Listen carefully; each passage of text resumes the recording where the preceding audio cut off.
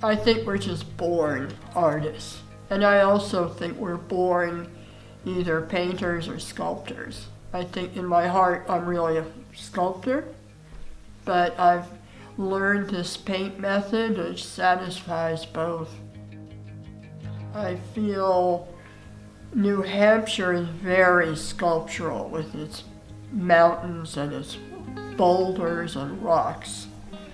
I grew up in Vermont, which I think is more pastoral, softer. So I have both people inside me. I've studied with a couple of people who taught cold wax medium.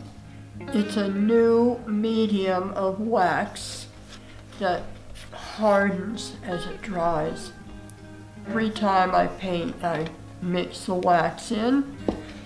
I also add things like marble dust, ash from my fireplace, sand from the beach, and they all have different qualities to the paint.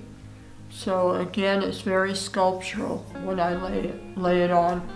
And I try to work with layers that are, one will be warm, one will be cool.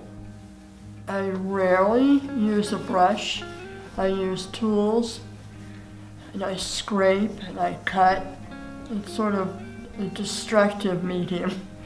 But that's how I work back through the layers, bringing out colors that are underneath. And I live a very quiet life, and I paint almost every day. I just want to leave, a record of what I saw while I was here.